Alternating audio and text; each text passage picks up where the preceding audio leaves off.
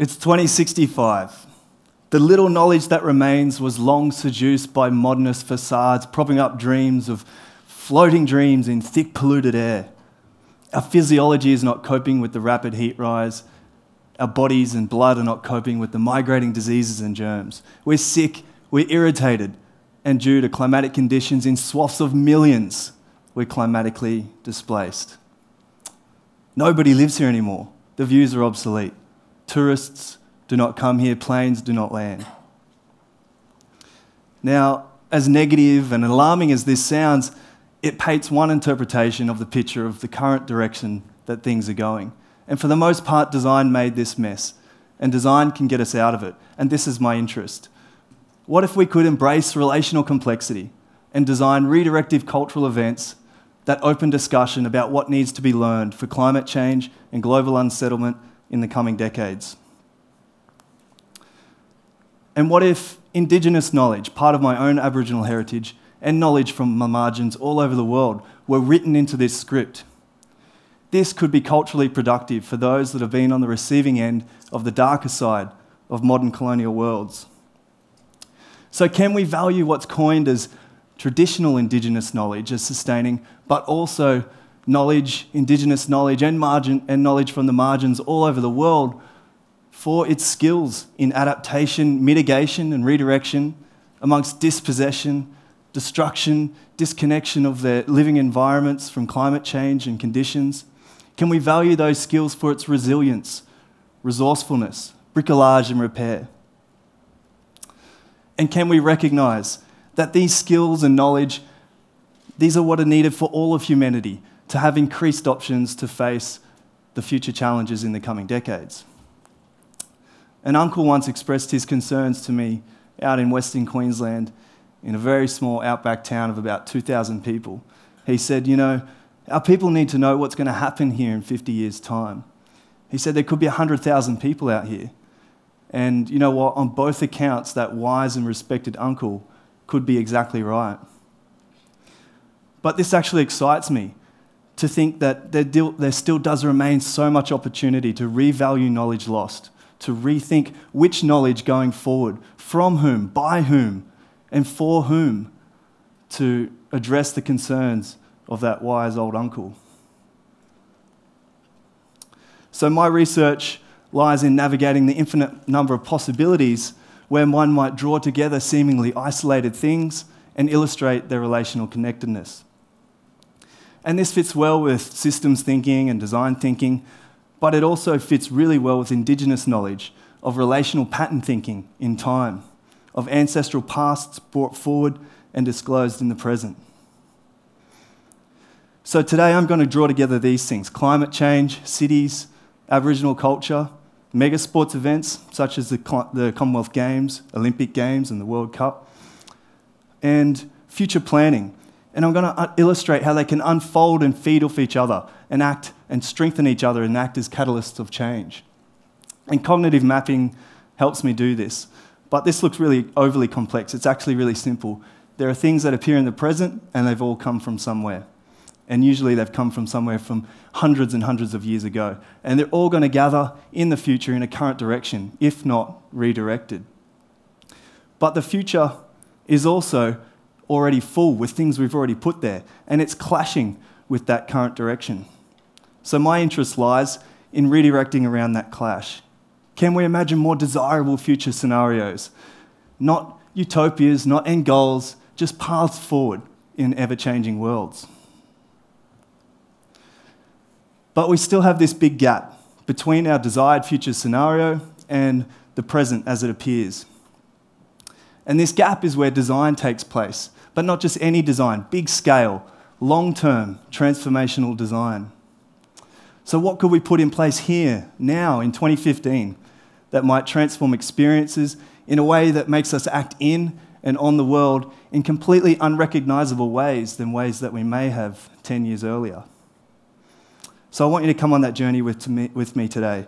It's 2065, and this coastal city is a little bit like some of my colleagues proposed a couple of years ago, when they said the coastal city will be a project of the whole city being retreated and resettled. But what if we veer in a different direction? It's 2065, there's a current direction. Nationalist notions of Australia as an island fortress defending itself through border patrols continue to draw no connection between its own fossil-fueled affluence and the reasons why climate refugees are arriving on its shores. It's still rebuilding communities in the same devastated places, devastated by coastal degradation and sea level rises in fortified locations. Luckily, this clash was identified, and in 2018, redirective events were activated to get us to a different future scenario. Marlian asks his mother, "What's a natural disaster?" And his mother answers, "Well, it's actually something we experience much less now.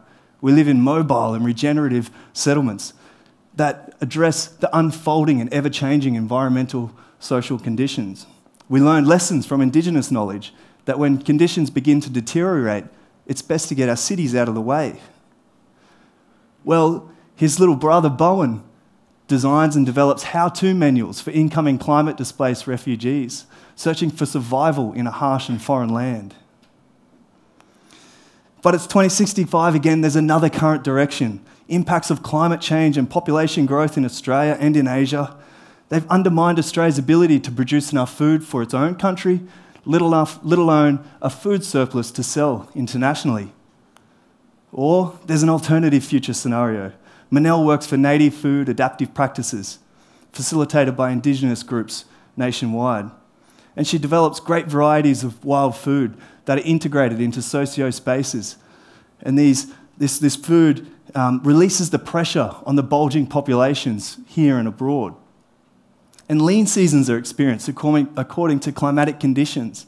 And there are creative and culturally productive regenerative harvest festivals. Now, as radical as all this sounds, I'm merely scenario-building situations that illustrate conditions by which we've mitigated, adapted, or redirected around those future challenges that climate scientists and philosophers have warned us about. Put simply, we'll be faced with options to retreat, avoid, or defend. And whichever way you look at these options, all are going to require radical transformational change at technical, cultural, social, political, and economic levels. So bearing all of this in mind, what might a mega sports event look like in 2065? Well, in the city that moves, resident cultures, in their difference, combine their common wealth of knowledge in the participation of the Climate Change and Global Unsettlement Adaptation Games. Now, if there's a more catchy name for that, let me know.